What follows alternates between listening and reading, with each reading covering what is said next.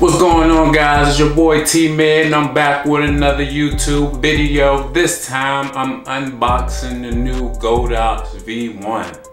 And if you've seen any of my other videos, normally I use a young newer flash, but I had to break down and get the Godox V1 for several reasons, and I'll kind of go through those as I'm unboxing. So already did some initial cutting because we already know it can be hard to get in these boxes sometimes. So you have two options when you order. You can just get the Godox V1, or you can get the Godox V1 with a kit, and the kit is the AK-R1. So inside this kit we have a dome diffuser. We have a diffuser plate.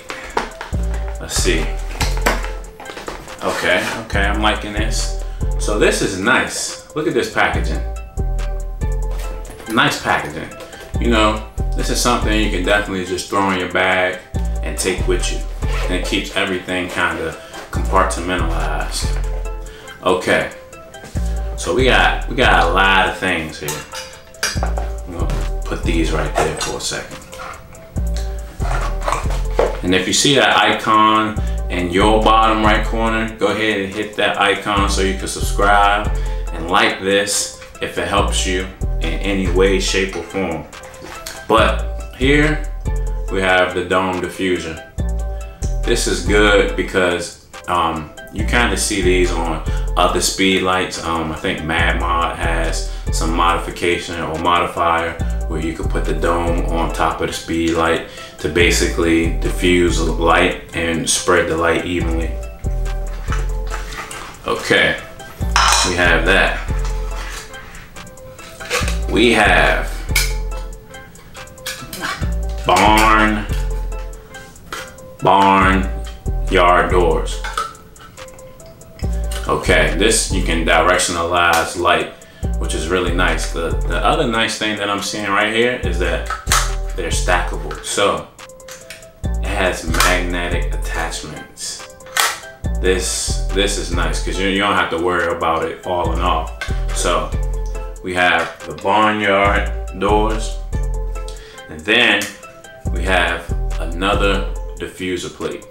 And you typically see these on top of regular speed lights with having the bounce plate on there. And speaking of that bounce card, here we have a bounce card. So you have one of those incorporated in your AK-R1 kit as well. Let's see. I'll put this down to the side. Okay. So we have our diffuser, we have our barnyard, we have our bounce card, and we have another diffuser plate. So now we just have another magnetic ring, and this magnetic ring is to hold the different color filters. So you have like a cool filter. We'll get into that in a minute. Okay. And we have a specialized holder just for the bounce card. So you would take that and insert that here. And then one of my favorite modifiers is the grid. So that you can use this so that you, if you have spill of light going everywhere, you put on a grid and it can maintain light in a certain direction. And we also have a snoot. So this AK-R1 kit, a lot of modifiers. If you have some modifiers already, you know, is it worth getting? Wouldn't say so. But the alternative to this is that, you know, these modifiers allow you to create a lot of different unique photos. So when you think about it in that term, if you shoot weddings or if you're shooting engagement photos, having these type of light modifiers can really step up your game in terms of photo presentation. So lastly, we have a whole lot of color gels, and they kind of span a different spectrum. So, you know, if you're looking a little cool, you can throw on this diffuser and it can warm up the room a little bit, or this color gel. Then they have some ones that are a little more warmer. So depending on your situation, you know, you kind of look at your photo and kind of distinguish what you may need at that point in time. And the unique thing about this is that, you know, if you need to color correct for the room, you could throw on a gel. And then if you have spillage in the room, you can throw on a grid on top of that gel, since they're all magnetic, and stack on top of each other. Then there you go. You can just stack them on top of each other and have a variation of different modifiers on top of each other. So that's pretty cool. So I think I don't have any of these modifiers, which I just recently bought a Godox 8200, and that was kind of the reason why I went ahead and bought this AK-R1 with the Godox V1, because I already have the Godox 8200. And when you're thinking about buying lights, you know, if you're shooting weddings or anything like that, you know, you need a system of lights, because, you know, you can't have one light and have a whole wedding venue. And, you know, so having a system of lights really speeds up your workflow. So let's see, this is like packed in tight, so I gotta do a little work to get it out.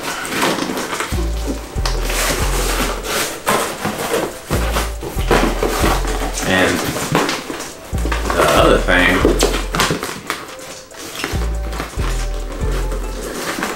for me with the speed light, was that I started looking at how many batteries I was using. I mean, it seemed like every time I turned that speed light on, I needed new batteries. So if you know speed lights, they're kind of like 4 batteries. With my young new one, it was 4 batteries. And you know, you can't use a cheap battery, so you know, you're spending $10 on average every time. So when you talk about having a $70 flash and then spending $10 every once in a while, especially depending on how much you shoot, you know, you might as well go for Godox V1 that has a rechargeable lithium battery and has an internal receiver, so that I can trigger this flash with my onboard camera trigger. So let's get into the flash. Okay, we have some manuals, but you know, who really reads that? If you read the manual, give me a thumbs up, because that will be, you know, most people just go right into it. We have a stand clip, so if you want to mount it on top of a stand and take some off-camera shots, that's nice to have right there. Okay, we have a lithium battery. This battery is actually bigger than I expected it to be. If you can see that, I mean, it's like half my hand, you know, like I wasn't expecting the battery to be this big, but you know, given the output power, I could see why. it would be that big. Okay. Now we have a docking station for the battery. And let's see. This looks like a new USB-C charger. So I'm pretty sure you can charge it in your car, which is always good. You know, sometimes I'm like running to events and like wanna double check that everything's charged up. So I just have things on the charger, and here we go. The USB cable to charge the battery. That's always nice. Okay. We have a wall charger piece. And this looks like some free swag. Okay. It's like a camera. I don't think I would use it, but hey, you know, at least I got something for free. So that's everything inside of it. Now, let's get to the actual flash. Now it has a nice holder. I don't know how much I use my holders though after I actually open the product. Like, you know, just this one time, and then every time after that it's in like my bag. Okay, I'm loving the feel of it. A nice solid build. This one is for my Nikon. I shoot Nikon. So this is a V1N. And if you have Canon, it would be C. If you have Sony, it would be S. And the build is pretty nice. I like the round head because of the light spreading versus, you know, the typical rectangle head. This one gives you a more even light. Can't wait to get out to it. Get out and shoot with it. Let's see. Pretty sure I have some charge, so let's test it out and see what I actually have. Okay. Pretty solid, and okay. Because if you notice, there's actually a hole straight through. So this battery is basically the ends to both sides. I don't know if you can see that. So let's put that back through. And let's see if we have any juice. We do. Okay.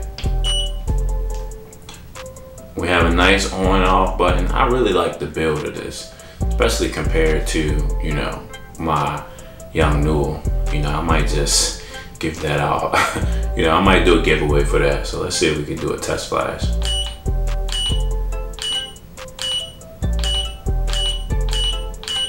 That's pretty good. I like that. And let's see, I know I'm gonna have to play around with this a little bit. But one of the good things, oh, there you go. Okay, I got it. Okay, this is one of the good things I like. It has a monolight. So, and it has several different settings, power levels. So it's just 3, 4, 5, 6, 7, 8, 9, 10. So it goes all the way up to 10. Now, I like this feature by itself alone, just because it has the ability to be effective when you're like in a studio shooting and you just need a little bit of light to help out your camera and help it focus. So having that monolight right there will really, really help with the focusing on my Nikon.